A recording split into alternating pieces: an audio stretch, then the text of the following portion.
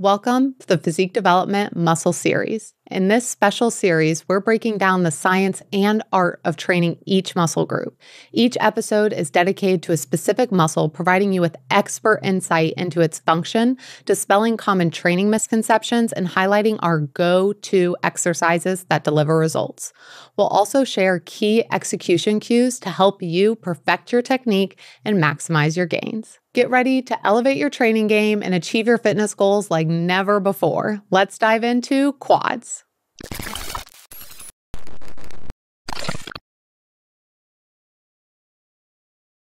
Before we dive in, I need to welcome the next guest to the show, a very special guest who is also a previous client, Aaron Straker. Side note, he recently got engaged to his better half, Jenny Blake. In the comments, show them some love before you get into the episode. Aaron became a fitness coach after spending years in the software industry and realized his passion for helping others. Aaron is the founder of Straker Nutrition Company, and his goal is to improve lives through teaching sustainable principles and building better habits. He also co-hosts the Eat, Train, and Prosper podcast with Brian Borstein. Aaron believes that education is ultimately the missing key for those who struggle to achieve long-term success. And that is a huge reason why we started this exact series. So let's dive into learning more about quads. Aaron, there's multiple reasons why I wanted to have you on today's episode, but the first one is that when we were DMing back and forth, you had said the one muscle group that you have spent a ton of time trying to grow and struggled with was quads. And I want to kick things off with our conversation today of explaining to everyone or going back in time of what were you doing training your quads when you were having the hardest time seeing them grow? Like you were the most frustrated.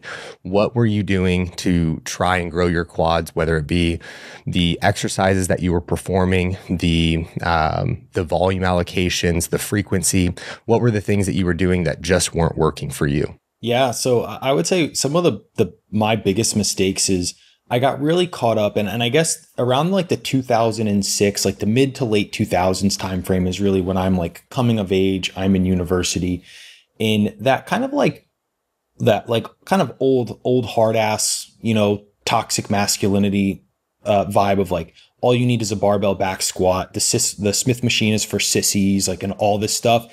And I was still like impressionable enough to be like, okay, well, I don't want to do that. Like, I just need to squat. And at that time, I was predominantly like into the CrossFit space and then, within Olympic weightlifting and that sort of thing. So just doing a lot of squatting, like a lot of barbell squatting. And I got pretty strong, and I have very good, ankle dorsiflexion and mobility. So I'm fortunate in that regard. I also have very long femurs. And they just did not grow. And I've been so strong in the past and stuff, but my quads just like did not grow. I'm just happened to be a very like adductor and hip dominant squatter. My hip hinge pattern is so much stronger than my squat pattern. So what would typically happen is my body would just shift into a position where I have better leverages to move the load. So like my adductors would grow, my ass was huge. I had these like torpedoes for spinal erectors and very small quads. For reference, what would you say you were deadlifting at the time relative to squatting? Well, the thing was at that time, we never did like deadlift cycles or anything like that. But we did so much like volume deadlifting in terms of, other stiff legs, RDLs, all the power cleans, snatches of the Olympic weightlifting. But whenever we would maybe mess around, in deadlift, I mean, I could pull 405 for an easy 10 to 12 and work up to just shy of 500 or over 500. And that's with no like near maximal loading ever. I might do that every 4 months. Wow, I would still be able to be like very close to a top end performance. Whereas I ran my most successful squat at that time was after a Smolov, or as far as I could make it into Smolov before my body started to fall apart. And that was a 425 single high bar. Wow. Okay. For the listeners, can you give detail on the Smolov? Yeah. So, oh man, I mean, I'm talking about a decade ago doing this. Now, please forgive me, it may be a Bulgarian program, it may be a Russian program, it's Eastern European, let's call it that, of just a disastrously brutal high volume squat program. I believe it's 4 days per week. I believe the first day is like 5 sets of 9. And then the midweek session comes down to like 9 sets of 5. And then you go into like a 10 sets of 3 on like Friday or something like that. And then there's like a 4th day. It's a lot. Yeah. And it was, I believe, 4 days per week. And that's kind of like a volume accumulation part of it. And then you do like a kind of a mid-cycle testing to reset your numbers for like the next phase. And the second phase is where things get like, not the volume isn't as intense, but the loads. It's like, all right, well, now we're doing, 80% or 85% for, 5 sets of 4 or something like that. And that's the part where I could just never make it through. Like my knees would be blown up or my lower back would be blown up. And I think it's a 9-week program, maybe. My goodness. I'm really stretching my memory here. It's okay. And I would only be able to make it to like week 6 or something like that before bad things just started happening. I can imagine that is a hellacious amount of volume. I've never ran it. I was fairly familiar with it. It's been a minute since I've heard someone speak on it. But yeah, crazy volume. Now, as you got to a place where you did start to see progress with your quads and started to actually see the growth that you were desiring, what were the things that you changed and how did you go about that? Yeah. So after many failed attempts, I was finally able to remove like my ego and load from training. And that was really the biggest thing. It was for so long, like if I was not putting at least, 315 on the bar, it was a day wasted in terms of a leg day sort of thing. And that really couldn't be further from the truth. It was really just after getting frustrated enough of like, I've done so much and they're still like, they were not like embarrassingly small because I obviously trained them heavy, but relative to the rest of the hypertrophy on my body, it was night and day, the progress there or the lack of progress. And really it was just opening my mind and moving away from the modalities that I had been, I don't want to call like pigeonholed by, but primarily focused in and getting more into like the hypertrophy space. And then using things like hack squat, leg press, right? The hack squat and like the pendulum were very eye-opening and very special, I guess I could say, for me, because those two pieces of equipment remove my primary problem with a free bar back squat, is that I shift into a position to make it more hip dominant because that's where my natural strengths lie. When you're on a hack squat, when you're on a pendulum, you can't do that because you have the back support. So it was those things that just kind of removing my, predispositions from me being able to use them and being like, no, your quads have to do the work. The knees have to stay out over the toes because that's how the machine is designed. It wasn't until using those that I was like, okay, things are happening now. Like I could actually get these monster pumps in my quads and they would get really fatigued and sore.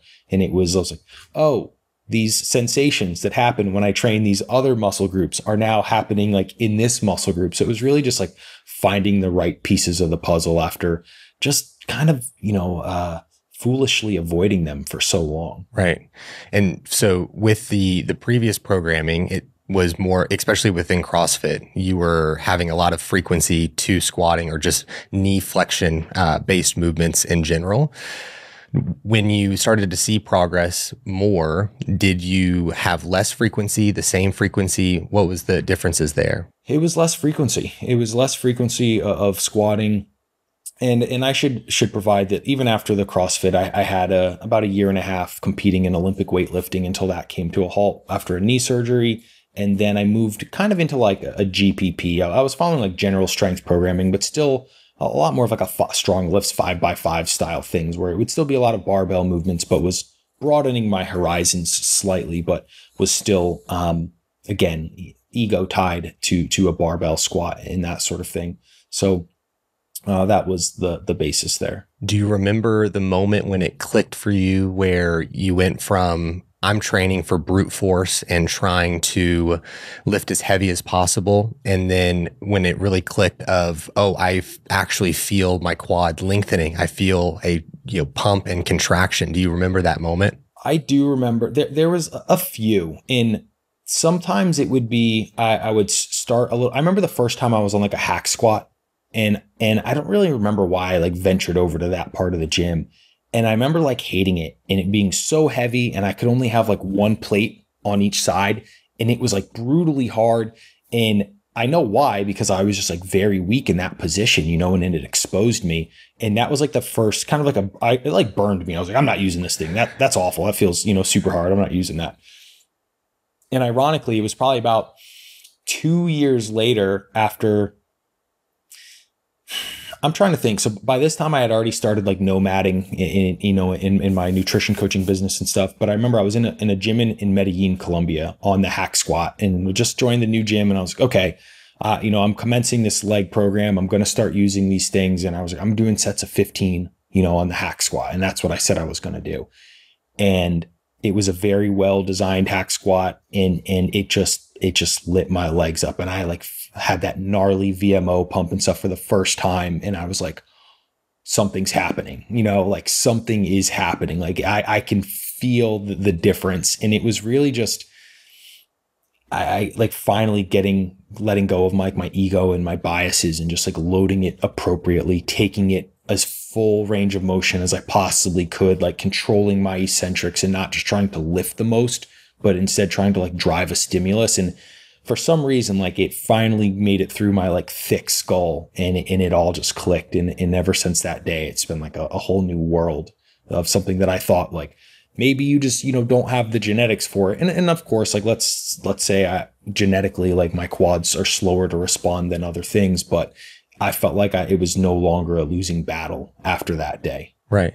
Yeah. It's awesome that you can recall that moment and be able to like go back to it and have that in your memory. With the hack squat specifically, do you remember the brand of what hack it was? No. And honestly, it was probably some like locally fabricated one no name sort of thing. Yeah. So let's look at this from a lens of now coaching, and you're working with a client. They have been in a place where they are struggling to grow their quads. How do you get them to a place where they have that same understanding that you came to?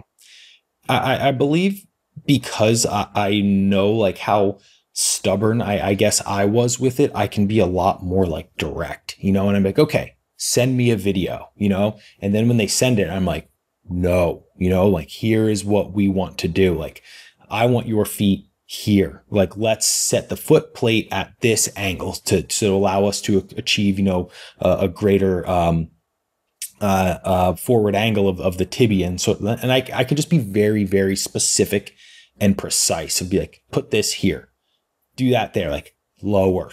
And then they'll send the next room like lower, and some clients like they get it pretty quickly. Other clients I have to be like, okay, I'm like, I want you to put no weight on it, and you're going to go until it hits the bottom. Right. And I'm like, that is where each rep gets to. And like some people, maybe it's like fear or it's foreign, for a lot of people going below parallel like that, like it's like the danger zone. Like things you're feeling a lengthening of your quad you've never felt before. You're feeling it in the adductor. I mean, if you think about it, it is kind of, scary, in that you're getting literally like folded, right, compressed all the way down. And it's human nature to not, it doesn't feel pleasant by any stretch of the imagination, but like that's where the magic happens, really. So it's being like direct enough and being like this, yeah, that's what it is. Now we progress from there each day, each week. We add additional reps, we add some load, and it's this like big climb to the top from here. But like that is where the magic happens. I couldn't agree more. So what's the most common mistakes when they send those videos to you? What exercises are you having them send? And then also, what are the most common mistakes that they're making in those exercises? Yeah. So, I mean, it depends on what we have access to and what their, obviously like what their goals are. All of my clients are not using the hack squat, you know what I mean? But for someone who wants like, I want it all, I want the physique sort of thing. If we have a hack squat that's decent, right? I'll be honest, I'm not a fan of like the pre-core or a carry and hack squat that have the really big gap in between. So I will use that. If we have a pendulum, I'll use that. And I'll say one of the most common mistakes is feet are too high, which provides a lot of hip flexion, but not a lot of like knee flexion. And the extra depth, right, comes then from the hip flexion, the rounding of the lumbar spine, and like the kind of butt lifting. But the knees we're not achieving that forward ankle of the tibia, and the knee out over the toes. So that's like a massively, massively common one that you'll see is like people will put their feet a little bit higher, a little bit wider, because it's you can produce a lot more power from there because you're using a larger joint, in a larger muscle group. But the hips, like your glutes and your hips and your adducts and everything are very, very strong in that position. But you're significantly reducing bias onto the quadriceps by using that, more advantageous position to produce power and move a load, but you're drastically reducing the stimulus going into the quads. And I would also add that by having your feet higher, it's going to be more comfortable. You're going to have less range of motion, so it's going to feel, and this is easier. I can handle more load. I don't have to travel as far, and even if I do bottom this out, I'm really not that deep into the squat, so it still feels okay. And so it's like just going towards what's the most comfortable. Let's look at it from a lens of a back squat, for example. How are you setting up the client? Or maybe we look at it in a way of what are the mistakes that they're making in the squat that's not allowing for them to be more quad biased or foot positioning wise, things that you take into consideration. Yeah, it's actually quite interesting. I won't use a barbell back squat with clients very often unless they have like very good squat mechanics, right? If I have an Asian client, we'll use the barbell back squat. You know what I mean? Like, because your squat mechanics are going to be textbook. Right. But it's another thing, like knees or like feet are really wide. I think it's something that's it's very common that people get into like lifting from a sport background, whether that's like basketball or whatever, or American football or something like that. In so much of your like ready stance in sport is like, feet a little bit wider than hips, like shoulder width. You can like pivot. Like that is like a very standard like sport position. And then that carries over into like the gym because like that's my ready position. But it couldn't be any further from the truth, especially if you see people deadlifting too, and people put their feet like wider than and not a sumo. They're just like, this is their standard barbell, conventional deadlift. Their feet are like wider than their hips and their hands are like super wide. And that's like where people set up. And it's just different. It's a different ready position that we need to learn. And you want your feet a little bit more narrow so that we can get the knees, tracking right out over the outside of the foot, open up the hips a little bit and sit in between your knees and your feet. It's just different. So, I mean, that's one, if we are going to use it, depending on, I'll have them, send me something, like, okay, let's, like your third warm up or something like that. Send me that video. Let's see what your mechanics look like. And it's typically, okay, we want to move the feet in a little bit. Potentially we're going to elevate the heels, and I'm going to use like a tempo with them for sure. Like a controlled eccentric. I want to pause in the bottom and I want them to purposefully reduce load so that it's a smoother transition to, this is the way I want you to perform your squats, because if it's, hey, I want sets of 8, and normally they would use 225 for sets of 8. Like they're going to gravitate towards 225. And let's be real. If you're using 225 for a tempoed sets of 8 with like a 2-second, pause in the bottom with a heel elevation, like you're pretty damn strong, and your squat mechanics are pretty good, pretty damn good. Yeah. But many people can do that with like an extreme bastardization of the setup. Right. I think it is very eye-opening for most people when they start to incorporate a heel elevation of how, and really trying to bias quad, staying upright within their upper body, how much less load they use, especially if they've been squatting for a while and they're more hip dominant within that positioning, which most people are going to be just naturally because of their limb links. It's a very eye-opening and humbling experience because most people need to drop load quite a bit. Oh, yeah. Now, you brought up the heel elevation. Is there a degree of elevation that you most often recommend for clients? I mean, I prefer the less steep, the better. I obviously some people have very poor ankle dorsiflexion, and for those people, we may just not use a squat, because even like I'm, and it's not always the best to use myself as an example, but like my mechanics and stuff are pretty decent. And when I have a very steep angle, I just feel very unstable.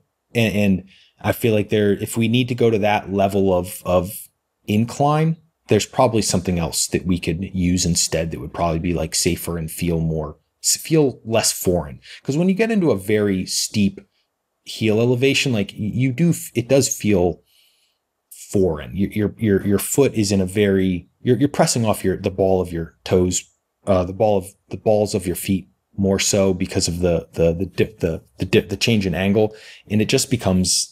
I just don't love it personally, so I typically don't use it. But I would say like a 10 degree, maybe 15, but rarely would I have someone set up with higher than that.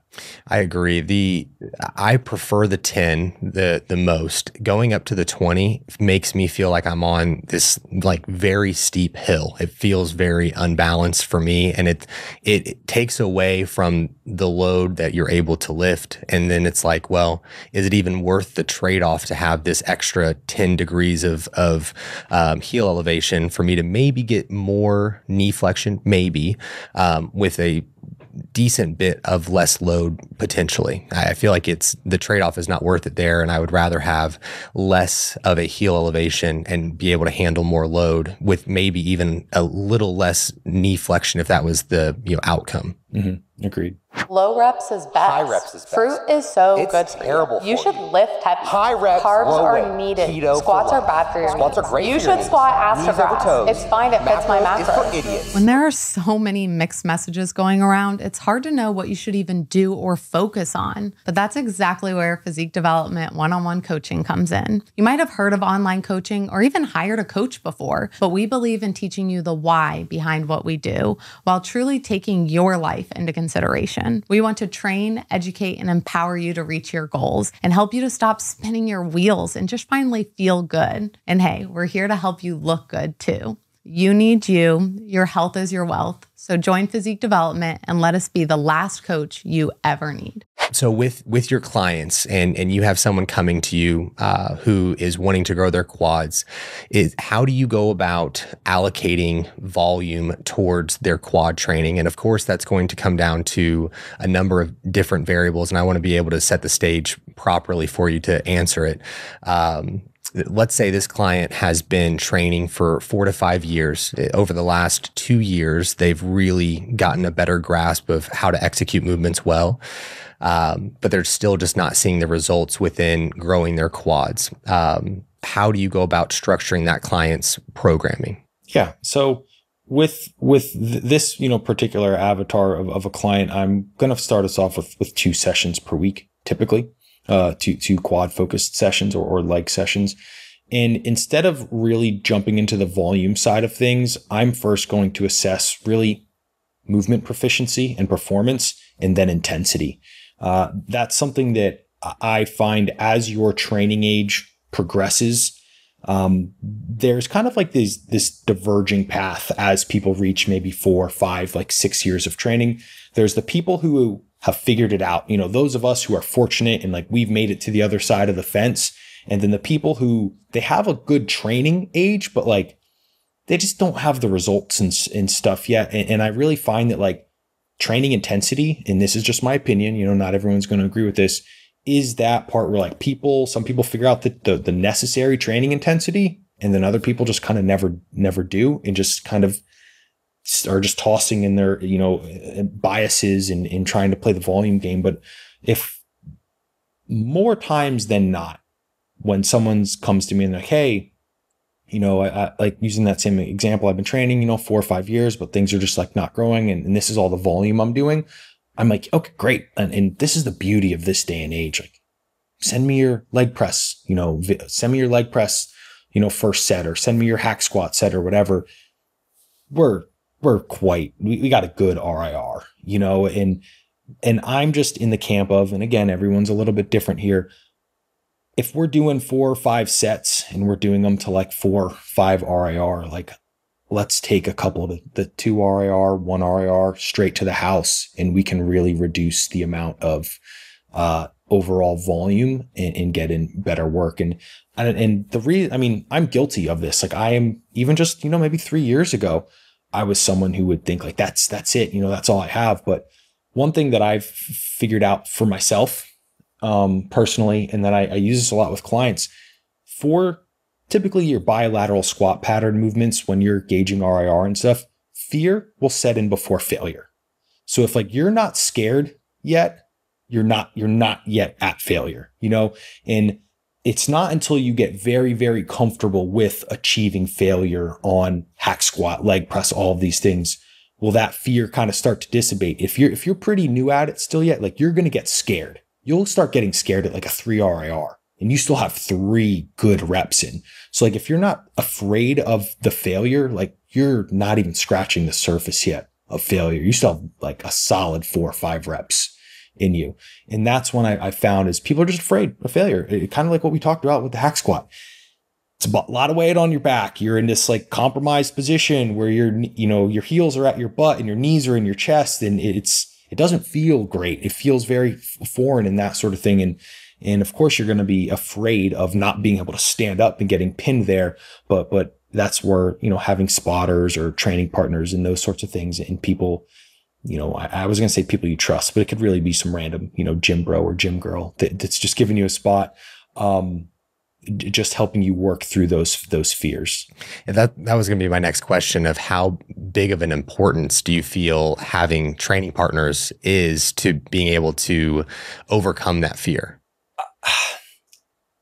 Unless there are people who can do it without it, but those are like your one-offs, your rare, those are like your psychopaths, really. Those are the people who can take the shotgun that is like, modern day fitness in nutrition information and actually disseminate it down to them and get it right. And it happens rarely. I have to give a shout out to one of my clients who we started together maybe like 2 months ago, and I think he's like 23 or 24, like pretty young. And we're doing the consult, and he's like, yeah, I just went through my first diet. I think I'm like 7% body fat. I'm like, okay, dude, like, of every 20, how many 23-year-olds told me they were 7% body fat and they're like 13. And he sends me over his pictures, and I almost like spit out my drink. And I was like, oh my God, he was not lying. He was absolutely shredded. Wow. And he was just like, yeah, I just, followed diet advice and did it myself. It's my first time and everything. And I was like, oh my God. That is crazy. But that's like the 1 in 100, literally. And I think like the training partners is massive, because most people are not going to be that, or 99% of people will not be that 1% who's going to take their hack squats, ass to grass right up to failure and that sort of thing. And the training partners, because you can get good at gauging your RIRs, but again, it's not like a bicep curl where you're like, yeah, I think this next one is it. Like you're not afraid and being crushed with a bicep curl. Like in a back squat and a hack squat or anything that's really taking the quad through a lengthened position under load, like you have your heart rate's elevated. You have oftentimes axial loading, through the spine, and you're bracing through the core. Like you're working so much more, and there's so much more going on in your head. And it's not just like maybe this is, maybe the next rep's failure. It's like, no, I got to set my core. I got to brace. I have to make sure I can breathe. I have to try and, recover my oxygen debt because I'm 12 reps in and my heart rate's like skyrocketed. There's so many things going on. And when you're doing that by yourself, like it's a lot to compartmentalize. And if you don't have a lot of experience doing it, like, of course you're going to just rack it at 3 RIR.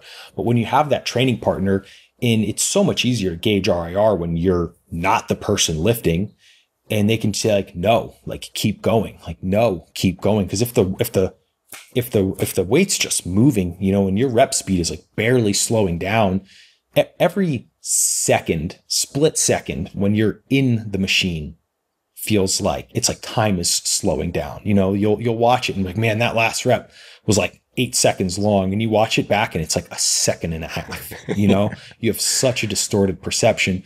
So when you have that training partner, like they can objectively pull you through the set and be like, no, this is, RIR 0 or RIR 1 or something like that. And it's, all you have to do is perform. You can take your mind out of it when you have those training partners. Absolutely. I think that having a good training partner is the number one way, honestly, to put on the most muscle tissue. Just being able to have someone that you're in there consistently with in battle, every training session, just getting after it and pushing one another.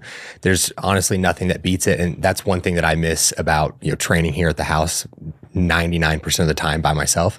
Now with the client who is not able to have a training partner, maybe they're in my position, they're training at home, they have a good home gym, but they're still just training by themselves. Do you have any tools that you implement for them to be able to push to that level of failure or have a better understanding of training close to failure? Yeah. I mean, we'll save ourselves from ourselves. It's like, well, let's use the safety stops and those sorts of things, or we'll use a little bit more reservation. If we have like, let's just keep using the hack squat example. Like you typically can't really, if you're performing it in the manner that you and I are describing, ass to grass, lots of knee flexion, the safety stops are pretty much at the very bottom. So like you're going to get pinned pretty much regardless, sort of thing. We'll train a little bit further, and then we might, do like some sort of intensity technique where it's like, okay, after the last, set, we're going to pull a plate off and do another couple reps to like a 1 RIR, pull the next plate off. So we'll do like some things that like intensify or elongate the set, because we can't train as close in proximity to failure because of safety reasons. So there's other ways that we'll incorporate, more reps in a very close proximity to failure in a more safe manner. Awesome. Yeah. You brought up intensifiers a little bit. How are you a fan of supersets, drop sets, other modalities like that for quad training? Obviously it's going to be different at different points in training phase or what have you, but how do you use those tools potentially within quad training? Yeah. So it's obviously dependent upon the client, and I really leverage like the client's ambition, right? If someone's like, hey, I just want to lose some body fat and build some muscle sort of thing, like I'm not punishing those clients with intensity intensity techniques and those sorts of things. But for the people like you and I who are just into the culture, that sort of thing. A little sick in the head. Yeah, I will. And I on lengthened bias things, not so many drop sets, because typically you find that you have to pull a lot of weight, or else you're going to get one rep and fail again, sort of thing. But like a leg extension is perfect for drop sets because it's a short bias movement. I'm a very, very big fan of like rest pause sets. And that would probably be the most common, or like a myo rep match. I really, really like using as well with, hack squat or a lengthened bilateral squat pattern movement. And that's kind of performance dependent, which I like too. Is it's not like, do 5 and then 5, then 5. It's like, hey, it's dependent upon your performance, how brutal or kind of easy that becomes. Okay. And so you brought up the leg extension, and I think that this is one exercise, really the only exercise that we have where we can fully shorten the rec fem and train the rec fem through a greater overall range of motion. We have, some things that are going to be better within lengthening. But within the leg extension, how do you like to use this within the program design for maybe yourself and then also for your clients? Do you like this to start off a quad session? Do you like this to be towards the end of a quad session? Yeah. So, and I guess a lot of my clientele is, as I age, right? My clientele is, a lot of my clientele is older than me, actually. They must think I'm very mature, which is like some lie that I've just somehow got them to believe. And as much as I hate to admit it, like joint integrity, it is a thing. And I typically now will put all of my short overloads stuff before, like even so much so that now personally, when I'm training, like my first 3 exercises are typically like a leg extension, the adductor machine, and like a seated or a lying leg curl. Like I hit all of my short stuff first. everything, my joints are warm, lubricated, ready to move. And then I've found that it's just my compounds just feel so much better, and they just don't feel like they beat me up. And really it's because I'm just much more primed to perform them. And then sometimes, I don't have to use as much load because some things are in some state of a pre-fatigue. That was going to be the next thing that I asked, was that, do you feel like you have a drop off in your lengthened exercises when you have the shortened work beforehand? It's sometimes never to the degree that I would expect. So it might be, like, let's say I had the pendulum squat, and if the pendulum squat goes in like the first, quad movement, I might get like 8 for my top set. I'll typically only drop a rep, maybe worse, I'll drop 2 reps to like a 6. And that's typically what I've found. Okay. It's interesting because when I am thinking about this, I really like starting any squat based training sessions or more quad focused work with lying leg curls. I find it to be what just gets me in the best position possible to have the best squat. And so there may be a drop off in weight, but I do feel like the mechanics or the movement pattern itself is so much more smooth, and I feel like I get more out of it, even if it is, let's say, a 5 to 10% drop off in load. If I didn't do the leg curl, I find that it's still a better overall training session, or however many sets I'm performing when doing that. So I can agree with that as well. Yeah, that one, it's really hard because it's like, we know performance is a big driver of hypertrophy. And then when we're in, let's say, a dieting phase, muscle retention and those sorts of things. But it's for, especially if we're talking, naturals and people who've been at this game for a while, like the amount of progress you can make, like even when things are going really well, it's not astronomical in let's even say like a 2-month period or something like that. So it's hard because at the same time, I'm very much like, we need all those 1%ers we can get at this point in the game. But I'm also like not convinced that by performing like the leg press, after everything else, that it's going to be like you have, tangible X less hypertrophy because of that. So I do find myself kind of on both sides of the fence. Ultimately, if I had to pick an answer, I'd say it probably doesn't matter. It'd probably be like indetectable in, cross-sectional area or anything like that. If we were to put it, to under a microscope sort of thing, but I could see how people could have a firm stance on either side. Right. And you speak a little bit to, in part, to the research side of things, of like, can we really see the difference to this when you're going through client programming? How percentage based, how much do you take into consideration the research relative to your anecdotal experience with your clients, with yourself? How does that break down for you during your own program design?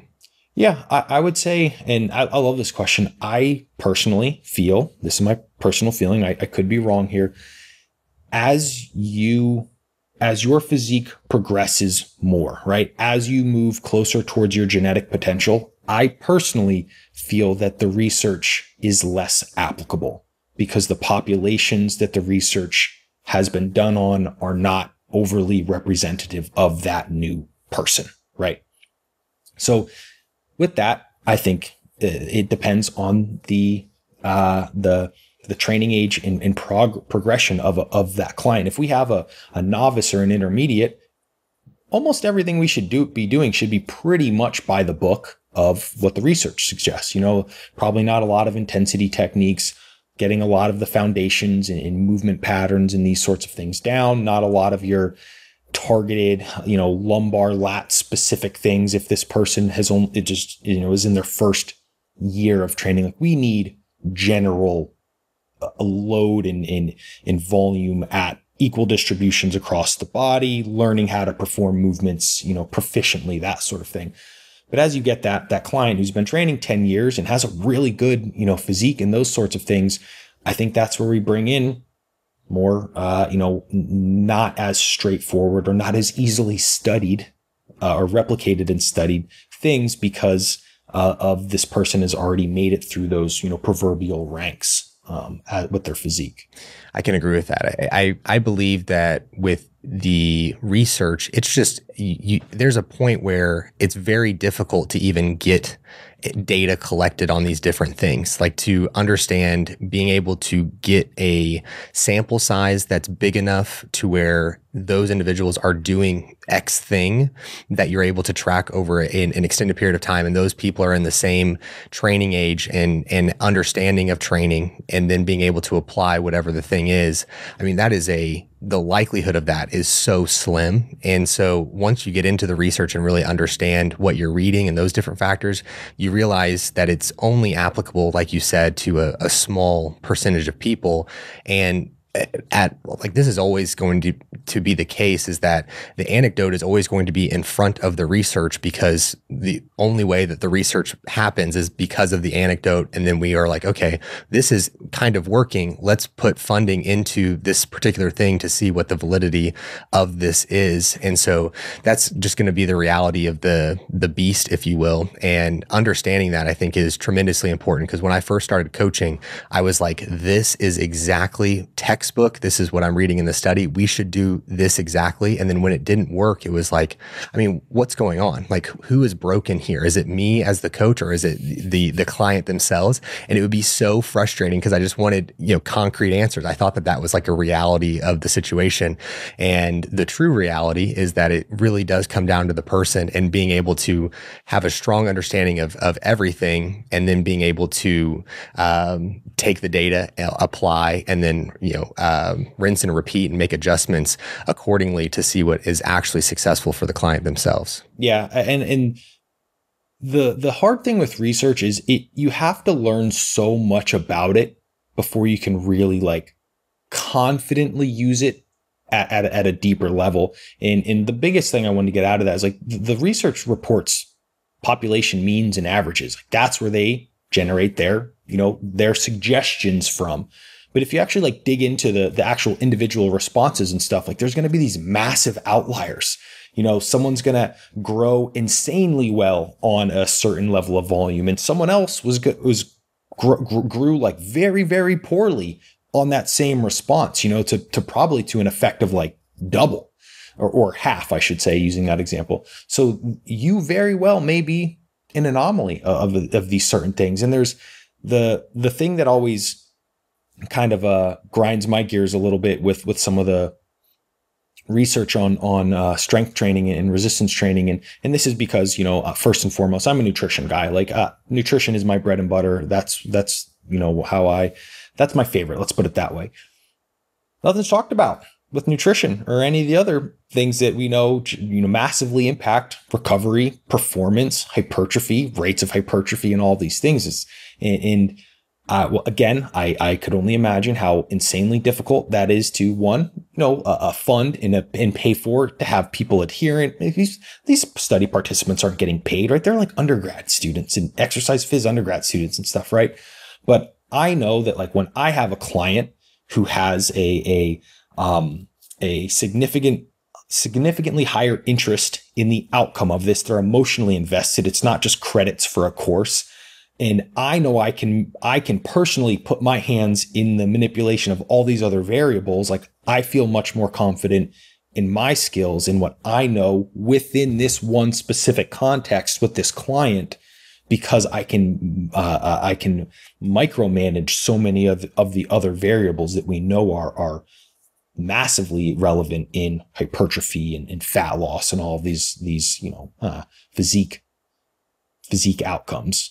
Are you sick and tired of your glutes not growing? Turning around in the mirror and seeing a board for a booty? I've been coaching for nearly a decade, helping thousands of women reach their goals. The most common goal? Grow my glutes. Women in their 30s, 40s, 50s, and even 60s, able to grow their glutes with the guidance of my training programs. And for all this time, I've kept my best glute growth secrets only for my one-on-one clients. And that changes today. We just released our 12-week glute growth program in the PD training app. It is a 4-day program with exercise and volume adjustments every 3 weeks. You can easily access the program through our app and track every single workout. Each exercise will have a detailed video teaching you exactly how to perform each and every movement. And guess what? I am no longer gatekeeping. I'm sharing every single one of my best glute growth secrets inside this program because you are awesome and I want you to have this program. I'm going to give you $25 off, making it a fraction of what you spent at Starbucks this past month. Use code POD. The link to purchase will be in the description. Now let's get back to the show. That leads me to my next question of when we look at research, and we can be specific to quads, but we can also expand it to greater overall hypertrophy. If there was, let's say, one thing that you are excited about or looking forward to them furthering research understanding on, what would that be? Like a topic or a specific type of training, whatever the case may be. That's a really good question. Okay. So this is, it took me a little bit to think about because this is a really, really good one. Mine would be overfeeding carbohydrate versus fats, overfeeding studies in resistance trained populations, right? Because, the last time I did a deep dive on this was probably 2021. So about 2 years ago. And, I could find about maybe like 12 overfeeding studies that I found on, so they took, participants, put them in a hypercaloric state, and they were like, okay, we're going to put you in a whatever 10% surplus from predominantly, like you're in the predominantly fats group. Now we're in the predominant, carbohydrate group, and we're going to see, what's the distribution of lean mass versus fat mass as we go through this hypercaloric state. Like I said, I think I could find like 13 studies. I think only 1 or 2 of them actually have resistance trained populations. Everyone else is like middle-aged, overweight, standard American sort of thing. So this is one where I would love more information because I see when people are providing information, they'll say like, oh, well, if you're in a gain and you want to build muscle, like fats or carbs, it doesn't matter. Just get the calories in. That's all that matters. Where I like thrive in the context and the nuance. And I'm like, it does matter. It does matter because if we put you in a hypercaloric, state, if you are resistance trained, if you are insulin sensitive, if you are metabolically healthy, we push the carbohydrate, right? Because we get better performance, we get better recovery, we can train harder for longer and more frequent because we can recover better, and we will get less fat than if we just ate the fats, right? That is my stance, right? I do believe that. Something could come out in the future that I am wrong. I will eat those words. I am wrong from time to time. But I would love that because that's like an area where I feel like is a bit of a low-hanging fruit where people are still, I don't want to call them like misinformed, but less informed than they could otherwise be with some more additional context and nuance. So do you feel that your training performance when higher carb per se is significantly better, whether it be in a dieting phase or it be in a surplus? More so in the dieting phase because things matter more in a surplus because you're operating at an effective loss. If your surplus is big enough, your training performance should be pretty good. But I do, if I had to pick a side of the fence to stand on, yes, I would stand on that side that a higher carbohydrate intake would be better for performance, hypertrophy, whilst mitigating body fat accumulation, right? If you don't care about how fat you're going to get and you're just after the gains, and yeah, do whatever you want. But if you do want to kind of try and shift your partitioning ratio or even just mitigate the amount of fat accumulation, I do believe that a higher carbohydrate approach would be advantageous for that. I'm on board with that. I mean, I know for myself, I prefer a lower fat, higher carb, whether it be in a fat loss phase or it be in a surplus. That is how I prefer to eat. I also feel my best tremendously, especially within my training when that's the case. I've tried higher fat approaches with my in either phase, and I have not felt the same or felt as good. So I'm in the same camp. I'd like to finish today's episode with, I know you are building an amazing gym in Bali, and I would love to hear about the quad equipment that you have decided to be worth it, the best for your new gym space. Yeah, this one has been, it's been I'm so excited about it. It's probably the most excited thing I am for. There is so many challenges that I think I was not prepared for as I agreed to join the gym. So a little bit of backstory. I have to say, Jackson Pias is building a gym. It's called Undefeated. He asked me to be a part of it. So I'm like the first partner in it, but it's effectively Jackson's gym. So we are in Bali, Indonesia, right? So we're over in Asia on the other side of the world. There is some kind of gym startup equipment manufacturers. Like obviously you have like some of your China-based manufacturers and those sorts of things, but pretty much everything is on the other side of the world, right?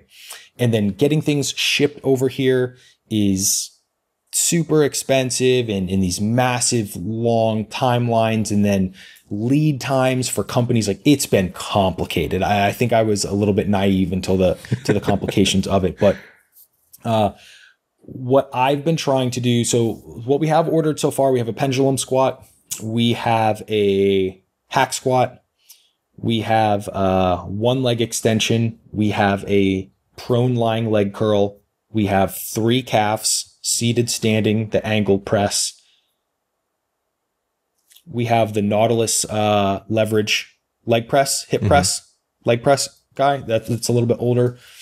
I'm probably missing something. We have a gluteator. Those are pretty rare. You don't see a lot of those. No. We have a gluteator. A kneeling glute, not really a kickback, but like it's the Jim Lecca one. It kind of like, it's like an arcing kind of unilateral like glute movement. Yeah. So there's a good amount, but I'm still on the lookout for a proper seated ham. The 2 manufacturers that we ordered from didn't produce pretty much. I don't like Jim Lecco's seated ham curl. And I'm like, I'm not buying that because I don't like it. So didn't like that one. Still on the lookout for one of those. Linear leg press. We still need a squat press, a Cybex squat press. I will find one in Asia and we will get it in here. And that one will happen for sure. And I want a second leg extension. I really want to find one of the Strive plate loaded ones, the OG Strive plate loaded ones. I assume it's been challenging. Like Prime and Atlantis is impossible. Well, the hard thing with Prime is you got a 13-month lead time. Well, I'll tell you this is that I have stuff that we just ordered for here and it's 11 month and they're literally 4 hours away. So it's like, they're just way backed up in general. Yeah. And I mean, I love the Prime stuff, and that's why I want to just find used Strive stuff, secondhand Strive stuff. And, I kind of have a plan that once we have our like 85% of equipment, up, I may come back to the States to go to one of the really big, like used secondhand ones, like the Super Fitness gym equipment down in like North Carolina, and then just go through and like hand pick out like the 10 remaining machines. The hard thing there is because we're in Indonesia and it's like there's import duties and stuff. So it's like you're paying a lot to import the equipment. So, and there's like a game to like, okay, well, if we get these pieces here and we can like max fill the container, we can save some money on import costs. Cause you're paying like X money per container you import. So it's a new thing, just a new entrepreneurial pursuit, and just learning as we go and trying to get it perfect on the first attempt, because it's very costly, if I do not.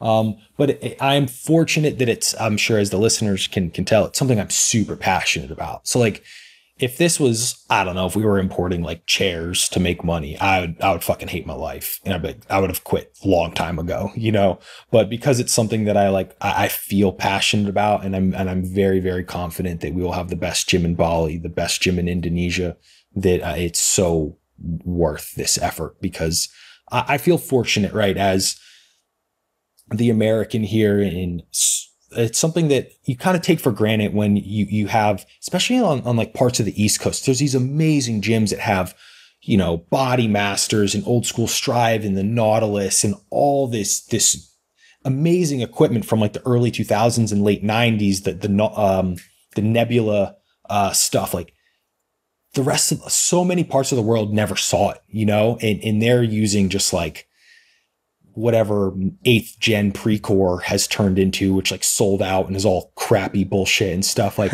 I'm like, no, I want this stuff, you know, from 20 years ago. That's like the best leg press ever made was literally made 25 years ago. And I want to get these things. So that's kind of like where I get excited of was like, people just don't know. And I'm just fortunate. One, I'm 36. So I've been around long enough to experience, you know, some of these things. And then, you know, being from the States where a lot of this equipment was made and stuff, like, no, these are the things we want to get, and we'll have a spot that like no one else has, and it will be the best. So that's awesome. That's a big project. We should open about the end of the year. So we still have, I don't know, 10 months.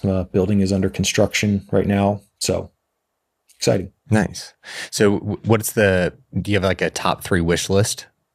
You kind of talked about it a little bit, but I was curious if you had like a top 3 that's like, I need to have these before we open. Yeah. Squat press, one Cybex squat press for sure. I do want the Strive plate loaded leg extension. I do really want that. I think those are the only 2. I mean, a lot of my top ones we already got. So I am pretty pumped about that. And I'll say one that I've been on the hunt for.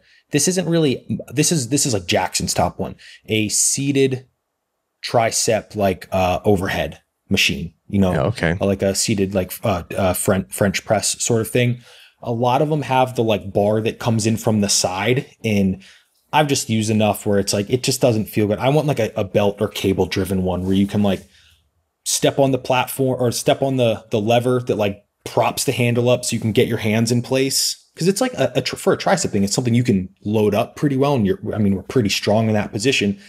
And a lot of them that don't have that foot lever, like you have to like super arch your back to try and get into position. And then they're just to be able to effectively load it with the triceps in that very lengthened position where you're strong. You need a spotter or someone to like help get it to you. So that's like the third one.